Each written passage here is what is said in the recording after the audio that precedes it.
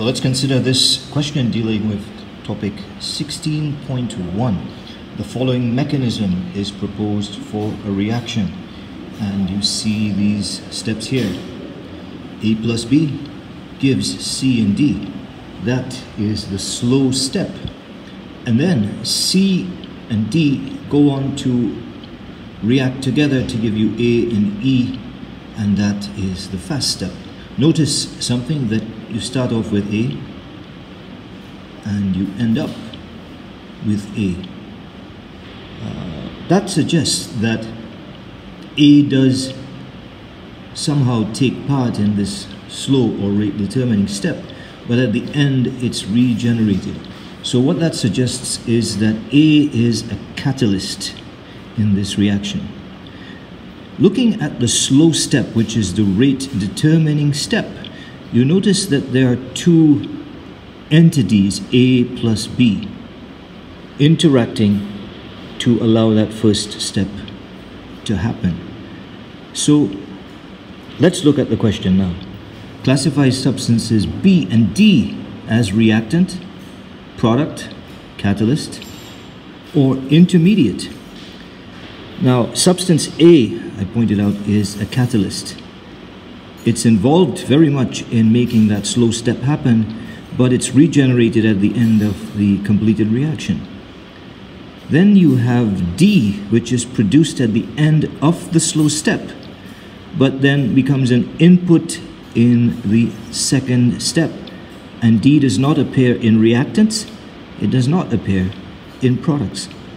D, therefore, is an intermediate. A is a catalyst, D is an intermediate. You're not asked about A, but just in case in another question at another time, please note that A is a catalyst, and B, of course, is a reactant, very much taking part in the slow or rate determining step to give you final products of A plus E.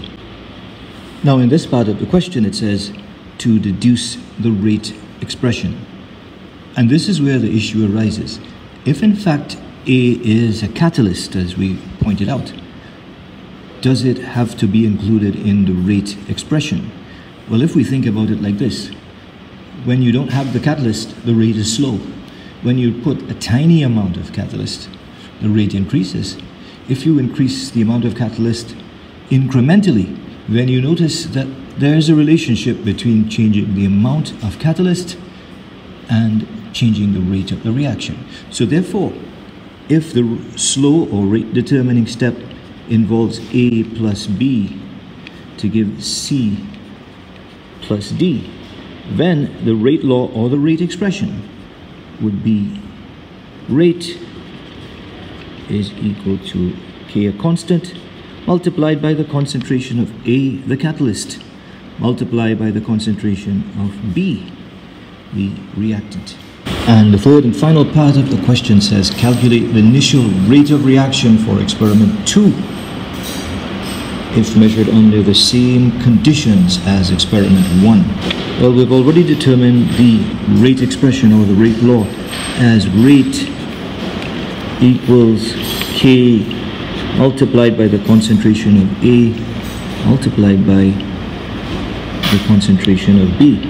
So using 1, we can solve for K, which means 0.2 goes here and another 0.2 goes here. And then we can solve for K because we're also given the rate of 1.2. So K will be equal to 1.2 divided by 0.04, and that would come to 30.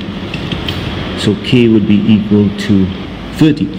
No need to think about the units of K. What you have is a second order reaction dependent upon two entities.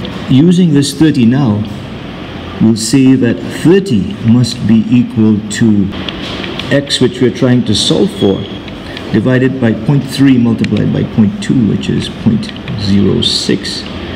And then 0.06 multiplied by 30 will be equal to 180. And that 180 would have the units moles per dm cube per second.